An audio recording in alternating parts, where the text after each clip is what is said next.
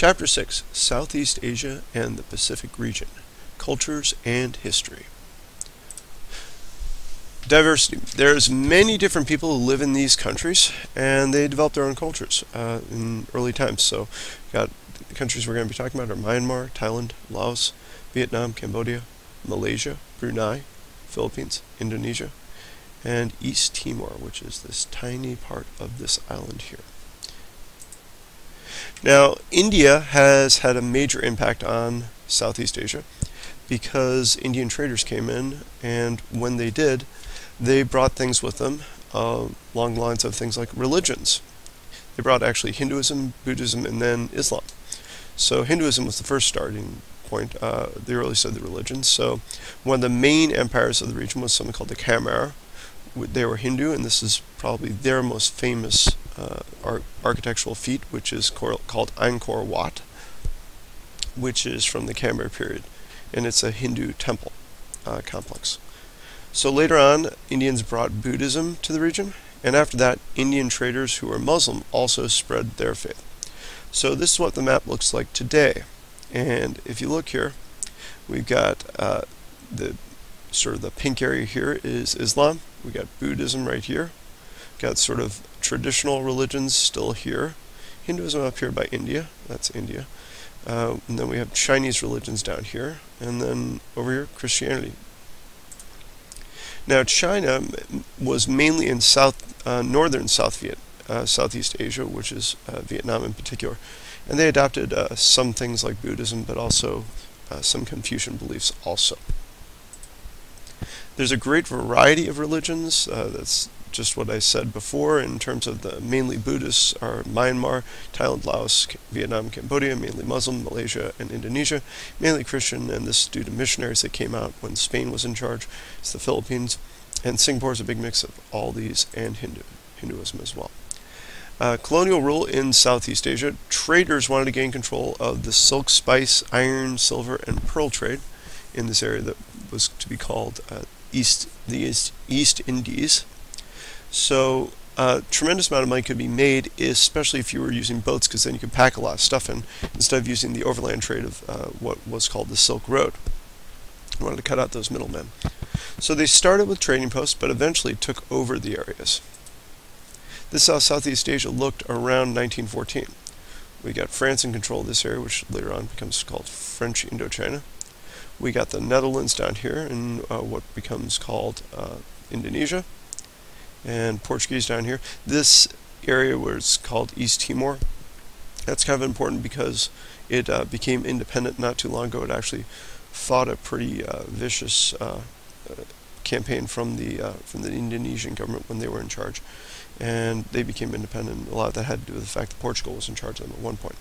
Got Great Britain here as well, in Myanmar, and up here in Malaysia, and over here again, Thailand's independent, and they remained independent for quite a long time. So colonial rulers, one of the things to understand about them is they're trying to make money. So they did improve some of the things, but that was for their own ends on some level. Transportation for trade, building ports and railroads and things like that. They also built schools so there'd be skilled workers. Now, they were sort of like Gandhi on some level, but different in terms of the early independence movements in early 20th century. They did not get very far. When World War II came along, that shook everything up because Japan invaded and took control of almost the entire region. See what I mean? Almost the entire region. Didn't quite get to Australia. They wished they had, but they did not.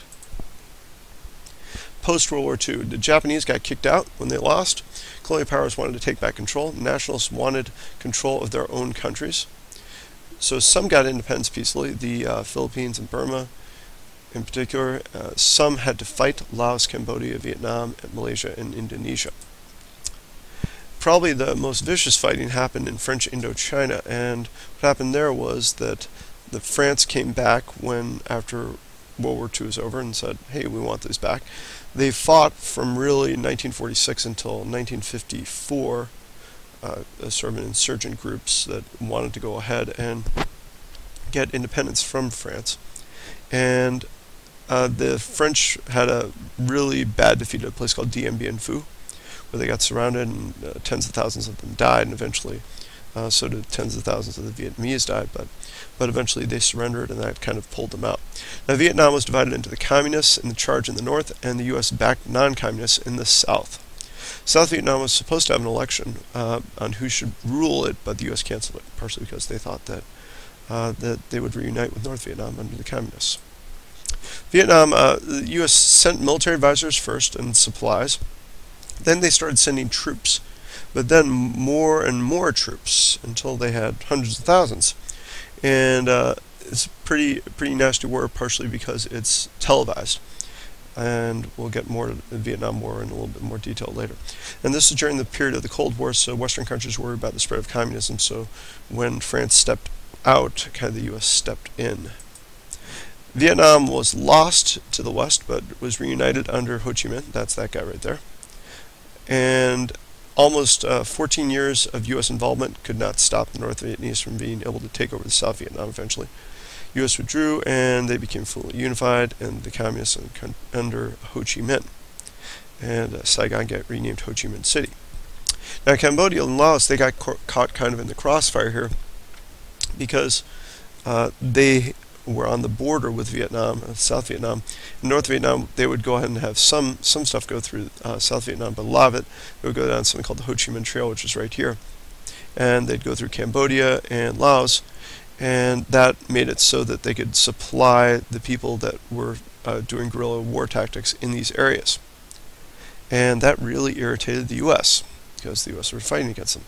So the U.S. bombed those areas because they felt they had a right to, particularly under Nixon. So at Khmer Rouge in Cambodia, the Communist Party was called the Khmer Rouge. They were really anti-technology.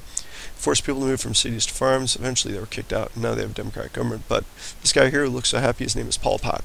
And he's responsible for the death of about 1 million people who died under the Khmer Rouge. Pacific region. The Pacific has hundreds of islands. Lots of them are inhabited. And they settled the area bit by bit. Australia got settled first, and that was during the Ice Ages. And then these other areas got settled bit by bit. And you can see Hawaii was one of the last to be settled. Now, settlement New Zealand, the earliest group, was called the Maori, and they're distinctive for their dark tattoos and geometric designs that they wear on their arms and faces and things like that. So they're really distinctive in the way that they look. They lived in New Zealand for about 1,000 years. They were mainly hunters and farmers, but they fought each other a lot, so they had a reputation of being warriors as well. The Australian Aborigines, they were the earliest settlers, and they came over maybe 40,000, maybe 50,000 years ago. Primarily, they're hunters and gatherers, but they farmed a bit. There's not a lot of rivers in Australia, so it's hard to farm. Not a lot of rain either. So they hunted and gathered instead. They believed in the importance of religion, the religious belief in the land, and similar to the Native Americans. And when the British show up, they find a penal colony, which is a remote place for criminals that you don't want in your country. So they kicked them out and sent them down to Australia, figuring that they couldn't get back. And more people came by choice and looked for golden land. By 1901, it became independent. British settled in New Zealand, and by 1840 took control. But New Zealand did become independent in 1947. Now, most of the people who are in New Zealand are now descendants from the British settlers. Both groups have high standards of living in different industries. Now, the Aborigines, they really suffered a lot under European rule in Australia. Lots died due to disease. They were forced off the land and forced to work on these large sheep and cattle ranches called stations. Children were taken from families and brought up by Europeans. Today they're less than 1% of the population, and this is actually a school where they were taught to be more European. And in Australia there's a lot of different groups that start moving in. So we got here people who consider themselves to be real Australians, so I guess they've been there for quite a while, for generations. Then you have the English and all these other groups that came in. It's a lovely amount of data from Wikipedia. So 1970s, after World War II, different groups came in. 1970s, the Vietnamese came in. If you look here, that's the amount that there's Australian Aborigines that are left. So Maori, the British promised to protect the land for the natives, but they did not. Natives fought the settlers and the settlers won. And the Maori culture nearly died out, but it's now recovering. Laws now protect their religion. Just like Australia, lots of different groups immigrated to New Zealand. Now, the culture of the Pacific Islands, gradually they were able to settle in each group of the islands. However, since they were far apart, they developed unique cultures, but they all relied heavily on the ocean. Countries like Germany, US, France, and Britain claimed the different islands. They wanted them for trade posts and naval bases. After World War II, this became really important. During World War II, it became really important because of the Japanese, and even before that, for coaling stations. And when they became independent after World War II, most of them did, most people on the islands adopted English and are Christian, but they do keep some of their culture, and that is it.